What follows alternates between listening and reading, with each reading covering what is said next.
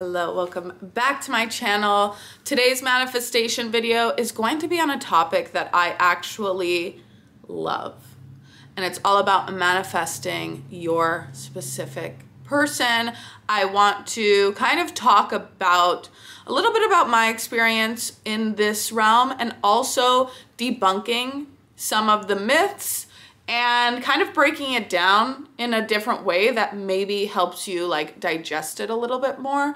So as always, if you like this video, be sure to comment, like, share, subscribe. Lets me know that you want to see more videos like this. Leave me a comment. Let me know what specifically about manifesting a specific person you might want to see, because I can make tons of videos on this in my course, which is currently on sale for $99. It is like 70% off its usual price right now. It's a video library. I give exercises, videos, and I'm going to talk about my personal story more in depth over there. So if you're interested in manifesting love, manifesting better relationships to money, self, your body, I kind of hit all the bases over there. It's called Revise Your Mindset. So there's that, or a workbook if you'd rather do the workbook. But right now the course is on sale for $99 and you're in for life. Anything that I add to the course, you will have access to. So definitely take advantage of that. You get included. You can join the Facebook group if you have any specific questions for me. And I always interact over there on the Facebook group. It's still, you know, undersaturated, but let's dive into today's topic, okay? Manifesting a specific person. I feel like the first thing that I want to do and talk about is debunk this whole theory of like, well, isn't manifesting a specific person like casting a love spell? Doesn't it bring bad karma? Isn't it going against their free will? So here's the thing. I'm gonna kind of give a couple explanations for this. First and foremost, like if you're in the law of assumption community, Neville Goddard, if you've studied Neville Goddard, law of assumption, it's basically that everybody is us pushed out. So therefore, like nobody has free will. You are the creator of your own universe. Complicated version, there's so many different universes, timelines that are happening at the same time. So in one timeline, there is a version of you out there that exists that is happily married or with your specific person. So all you have to do when we're manifesting specific person, all we're doing is we're manifesting that version of ourselves that has that person. Complicated, right? Breaking it down in the way that like I've been able to digest it or I've had an understanding of it. And I'm kind of going to give you the thing and then I'm going to give you like my insights on it. But it's like this. It's like it's all about self-concept. And that's why I love manifesting a specific person, because one, when we work on our self-concept, when we really do these changes, when we align with that version of ourselves that is chosen, that gets the guy or gets the girl, not only does specific person conform, but like your environment starts to change. So I actually love specific person manifesting because you get to use that specific person as sort of a barometer. And there's nothing that makes you feel more powerful than getting somebody external to you, getting to witness this person conforming to the energy that you're putting out. So I actually love using specific person manifestation techniques just because of that barometer effect and the fact that it's like, you know, it really is transformative, whether you decide at the end you want to be with that person or not. But let me kind of explain and break down how it would work. And then I'll go into more depth and detail. But again, my course, if you want to take part of it, I'm going to go into depth of my personal manifesting SP stories and also where I went wrong, where it took me why it took me so long to be successful in that process. Because again, I hadn't stumbled upon like the law of assumption community or Neville Goddard until recently, but I had always had this kind of belief. Like I remember years ago, there was this guy that I liked, or this guy that I was interested in. And I would catch myself kind of being like, do you think he likes me too? Like, is he gonna ask me out? Like, is he gonna do this? And then I remember talking to my roommate and I was like, you know what? Why do I even question that? Like, what if I believed with 100% certainty, of course he likes me. Of course he's gonna ask me out. Like, how much differently would I move and act, you know, if I just believed that? Like, of course he likes me. Of course he's gonna ask me out, instead of being like, does he like me? Like this emanating like this uncertainty, you know? And like, I kind of started shifting into that. I was like, why don't you just think the best? Think the best thing. And little did I know, I'm like practicing law of assumption, or I'm practicing, you know, these manifestation things. But that being said, that's sort of how I feel like manifesting your specific person works. It's like, one, it's a little bit trickier when you're in like no contact with that specific person. It can be trickier just because you're not going to get the barometer. You're going to really have to assert discipline in ignoring the 3D and ignoring the fact that they're not there.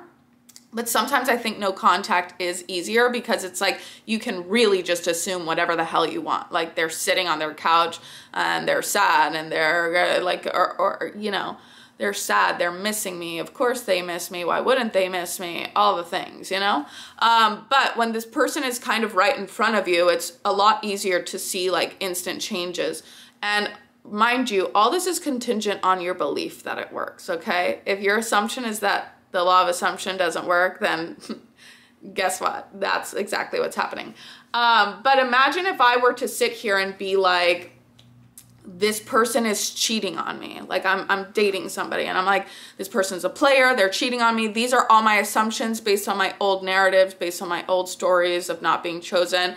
Then I'm going to admit that. I'm going to admit that. And then I'm going to probably be like suspicious all the time. I'm going to be acting like, who are you talking to? What are you doing? And you guys, I've been guilty of that, okay? I've done that. And I, like, in hindsight, that's taking accountability of like how we manifested. That's like manifest your SP numero uno, is looking back and like really owning, how did I manifest these situations that happened to me? And I'll get more into that. Sorry, I don't operate on a script, you know? It's just like we're having a conversation. So imagine that energy versus like, of course they're not cheating on me. Of course they don't want anybody else but me. Then you're emitting this energy that's like, your specific person kind of has to conform, because you're operating on a different wavelength. You're no longer this insecure person. Like, are there other people out there that's going to make them question like, well, shit, I'm not cheating, but maybe I should be. Like, maybe there's other people out there who are like more secure, more confident, versus operating from that confidence. Like, of course they're not cheating on me. Of course they would never think to look anywhere else.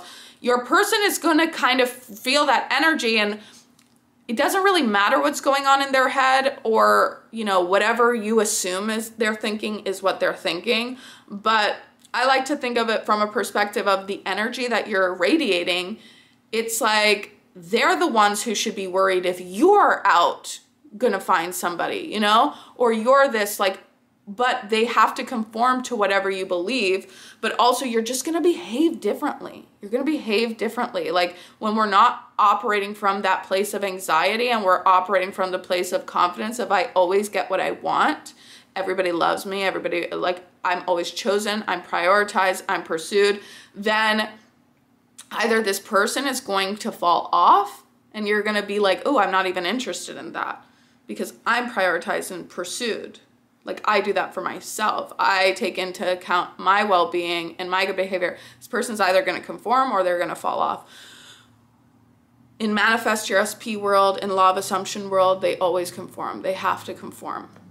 And that's where it's like there's something that happens in the 3D, and it's okay to accept like, okay, this didn't feel good, processing these feelings, feeling the feelings, but then also making assumptions that align with the version of you that you want to be. So say they do something shady, And then it's like, instead of like attaching to that narrative and that story and starting to stalk and do this and do that, it's like getting yourself to a place where you're like, that's nothing.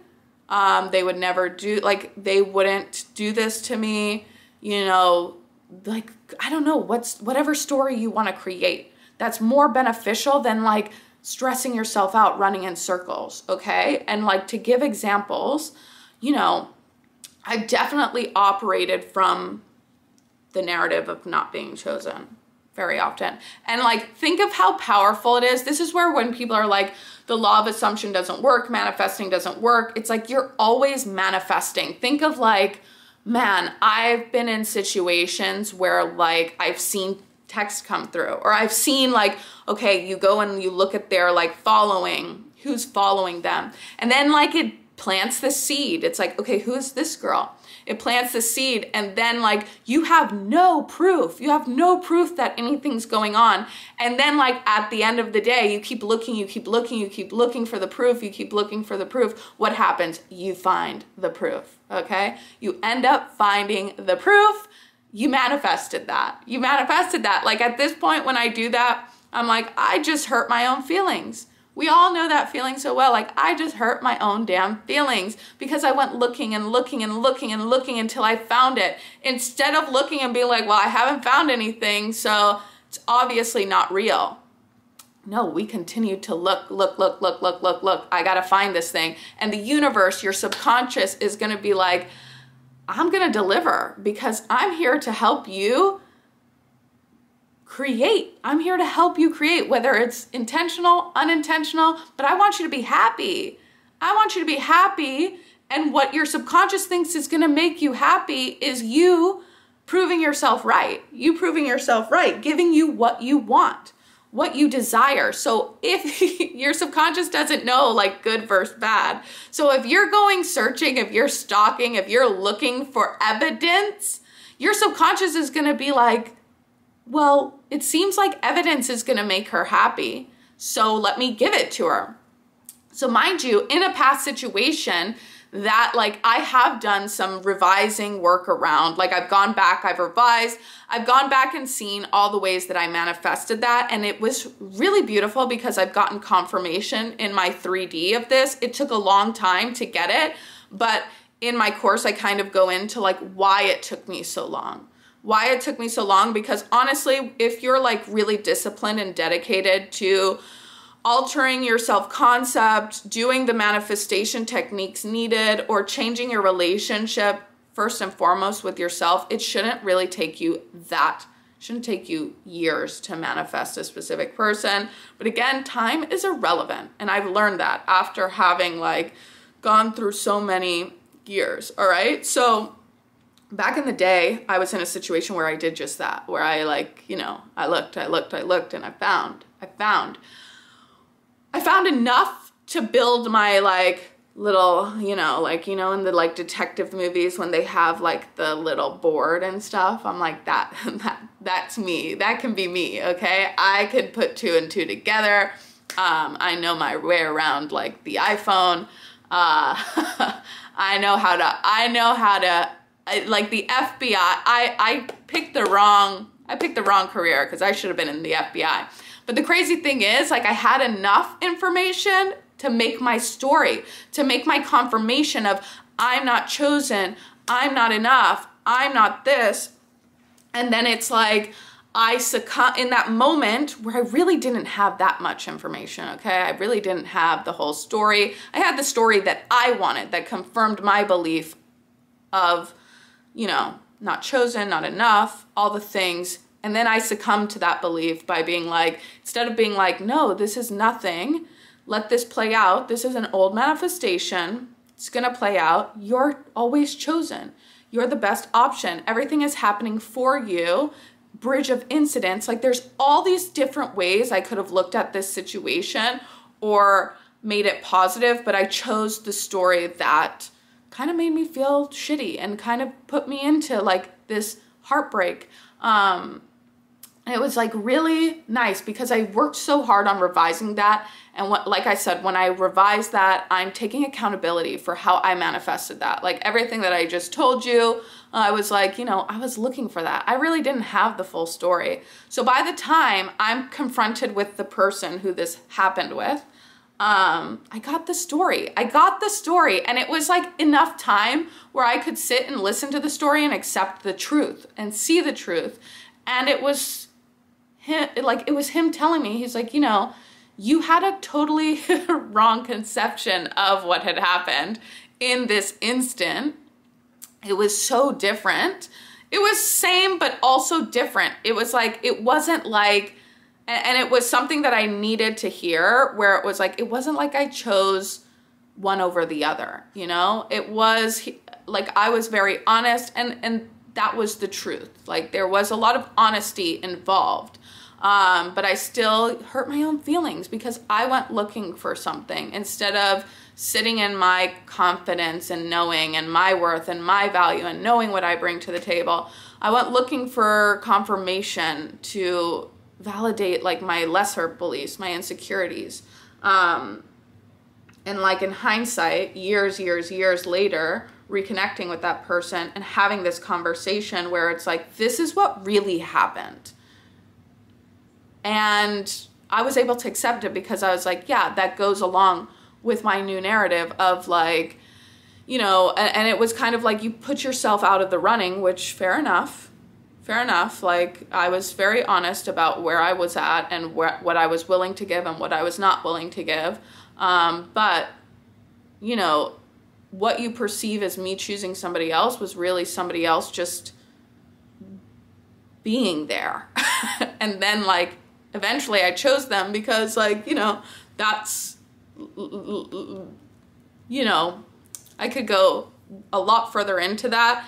But again, everything's assumption. So like, say you're in a situation right now where you've gone through a breakup and you see your person moving on to another relationship, and the story you're choosing to tell yourself is like, oh my gosh, they're so much happier without me. That is an assumption. That is an assumption. And it's one that you don't know if it's true or not. You don't know that to be true or not. But by you reiterating that to yourself, you're kind of like, the only person hurting yourself is you. So it's like kind of a free range thing where you get to choose. You get to choose what they're feeling. You get to choose what they're thinking. Like, sure, and also that you've taking accountability for you creating that situation in which, like, oh, you're seeing them happy with somebody else. You don't know that. You don't know that. You don't know what's going on behind the scenes.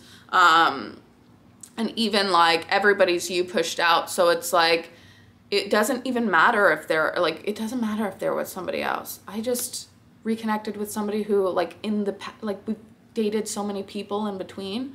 And it like, time doesn't matter. Those things don't matter. And the quicker that you can release that attachment to like, these things matter, these circumstances matter. Oh, this person told me they don't love me. There's no use. Again, see how you manifest. How did I manifest that? How did I manifest that? How did I create that situation? Like, the times where somebody's been like, I'm not in love with you. It's like, okay, one, why am I asking? Why am I looking for validation or confirmation? Why would I not just believe, of course they love me? Of course they, like, and that's where you persist through. Like, if somebody were to tell me that, I'd just be like, liar. Liar, how can you not love me? Like, that's obviously a lie. Moving on, not giving energy and attention to that. And it's like, it's going to, why would I entertain something that doesn't make me feel good?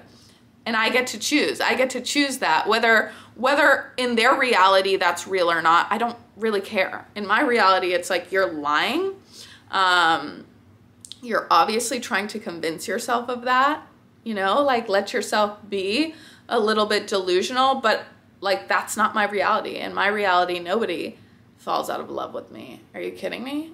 What I was getting at before was that people change their minds all the time. Circumstances change all the time. Like, think of all the times that you've changed your mind. And I think that's where we get so locked in on this, like, feeling of like permanence. It's like I can say I don't want a relationship today, but change my mind tomorrow, you know? So it's like you kind of have to believe that of nothing's permanent. How many times do people break up? How many times do people get divorces? Like, their circumstances don't matter. Circumstances don't matter. Sometimes, and especially in like situations that I've had where people have like gotten engaged and like told me it's like, I'm probably gonna marry this person. And I like fully just accepted it. I fully accepted it, thinking like, well, it's done, it's over now. And granted, that was probably the healthiest decision for me at the time, to release that and let it go. But I also think like I would have these things. I was like, man, I was going through like this like reality timeline hop thing where I was like, there's probably a reality where that guy's not getting engaged, and I could tap into that reality. And then like for a second I did, because I was like, okay, I'm gonna go to this restaurant, and at this restaurant, if he shows up, then yes. And he drove by the restaurant, but I didn't persist through that. I kind of gave up immediately. So I really wasn't dedicated or disciplined in the thought of like manifesting this person to like move on from his engagement, or to decide like, it's you that I want to be with. I wasn't committed to it.